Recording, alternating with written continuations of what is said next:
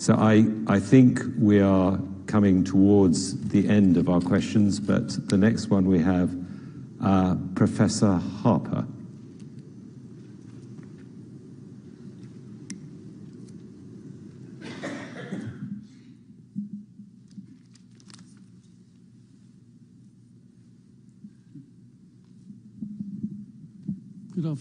Good afternoon, friends.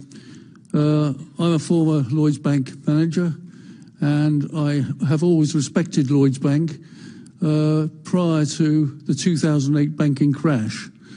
Unfortunately, your predecessors have done a very awful job in trying to recover the bank from that dire time. I'm a professor of banking. I train bankers, and I've done it all my life. I work for Revenue and Customs, looking at the bank's balance sheets and looking at their activities for Lloyd's and RBS. I'm time-served, proven retail banker and internal auditor and former managing director.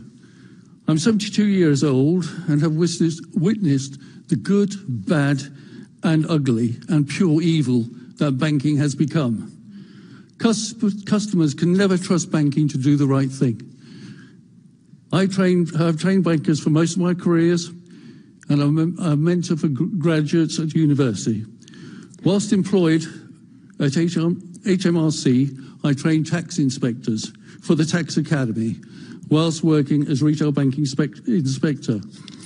I've written to you and your predecessors, offering to guide you with the rebuilding of the bank. To a man, you've all refused my offers. Turnbull, Dodds, and other reviews currently being undertaken in the United States as a result of George Osborne's activities have to be addressed and dealt with. I'm ashamed of this bank and your predecessors' mismanagement of it. I was hoping under Robin the bank would once again regain the respect from the community and customers that it had under the stewardship of a good friend, Sir Jeremy Morse. But alas, no. We were once an honest bank, but alas, no longer. We can never be proud of the bank Black Horse again. The galloping herd is untrusted and a fraud, more akin to the Wild West herds that roam aimlessly. Now it is run by lawyers and not bankers, and this is my problem. Lawyers have very different ethics, morals and standards to those expected from bankers. The billions that you've spent on your lawyers fighting the indefensible is money wasted, said to be £1 billion a year. Your victims are plentiful. Your customers, families and their children, also businesses with their supply chain customers, are all victims. The whole country has paid the price through austerity. Fines in excess of $540 million you and your predecessors have paid using shareholders' funds. The shareholders want reparations, as do your victims. We did not authorise these payments. Fines equate to crimes. As a professional retail banker, I'm ashamed of the current board because you have done nothing to right the wrongs of yesteryear. You need to sack your lawyers and start to be honest. The billions you have spent fighting our victims is unacceptable. The Post Office chair has been measured and found wanting. She should be in prison instead of the innocent postmasters who are victims of IT fraud. Lloyd's banking group frauds are far greater than those undertaken by the Post Office, and their lawyers. One cannot leave NatWest RBS out of this charge. I note that the director in charge of RBS Global Recovery Group is on our board. I'll say no more on that. All I would say is we're here to help you. You don't listen to us. I want to help you. I know the issues. I know how to train bankers, and I know how to get this right. Please, will you meet with us and listen to us and act accordingly? Thank you. Well said, Professor. Thank you, Professor Harper. I actually feel that on behalf of my colleagues at Lloyd's, I just need to put a slightly different slant on some of the things that have been said. I am proud of being chairman of Lloyd's Bank. I am proud of what our people do all day, every day, and I fundamentally believe that they do their best to achieve the right things for our customers.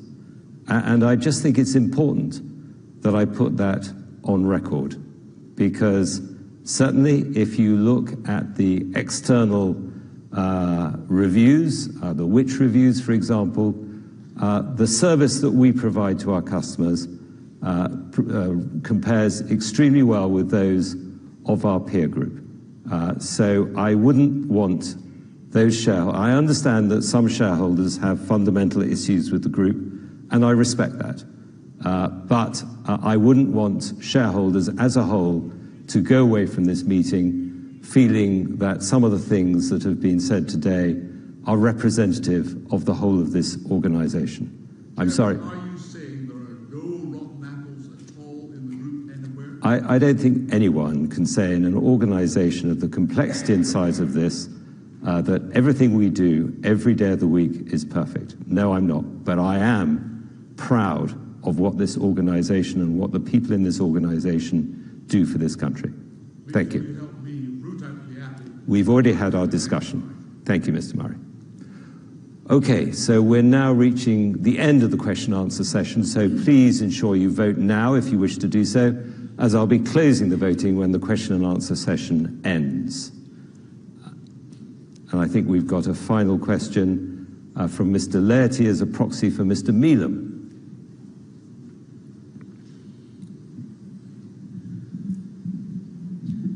Good afternoon, Chairman and fellow shareholders. As the discussion has developed here today, my question has got a little bit of a part B on it because I've noticed a few things that I might be able to help with. I'm here today as a result of at least 100 customers and shareholders of Lloyd's Bank who have a grievance of one form or another, including my own. I am a professional criminal investigator and a former police detective. I can tell you that some of the issues that you are discussing here about Bristol, they are being resurrected by the police because they were not investigated properly the first time around. And I can assure you, as good as I'm stood here, I have a plethora of criminal matters that are covered in a lot of the cases. Having said that, they could amount to as much as £3 billion of claims. This is my information, this is what I've studied, and this is what I know. I am not here to raise criticism. What I'm here now is I've seen what other people have said here, and it occurs to me that there is a disconnect between the bad apples, or whatever you like to call them, and the board. And I would like to help the board with a liaison of some sort. I have prepared a short handout, which I can give to you all in a minute, which will highlight some of the issues that you are not seeing. It is apparent from my studies over the last 7 years that the board is not aware of a few of the bad apples, and we have people who are senior managers who are investigating their own wrongdoing, who are liaising with the Financial Ombudsman Service, and I can give you evidence of everything from forged signatories to false instruments being proffered in court and personally witnessing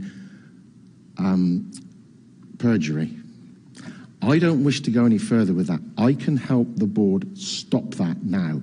That may be a big claim. I have a good team with me, and my team can help you. And what we need is your help and your commitment to help us stop this in its tracks. It has the potential of being far, far bigger than HBOS. We can stop it now by dealing with the issues. I've been with Lloyd's for 40 years. 3/4 of that time with Lloyd's, I had no issues. I've had loans, I've had business, everything, never had an issue. I had one small thing went wrong, and that's escalated to a very serious matter through cover-ups on the minority. And I agree, you've got 58,000 employees, only a very small minority of those employees are bad apples. But we need to identify them. I've identified some. I need your help to stop this in its tracks now. And my question is, A couple of years ago, Lord Blackwell stood where you are now, and he gave a commitment publicly to work tirelessly, I think he said, with police and other agencies to stomp out any fraud or any wrongdoing within the group.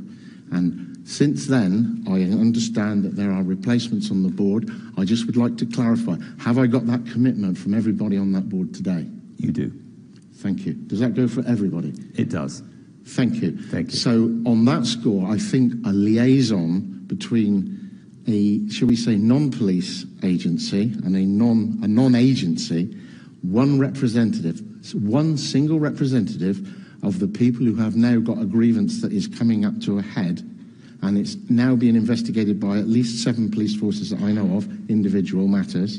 Before that gets out of hand, is there any way we can form some liaison with one where I can give you a piece of paper where you can stop it in its tracks? Thank you, Mr. Letty. Please hand over the document that you would like to give to somebody from security will take it, and I will make sure that I read it myself. Thank you for your... Thank you.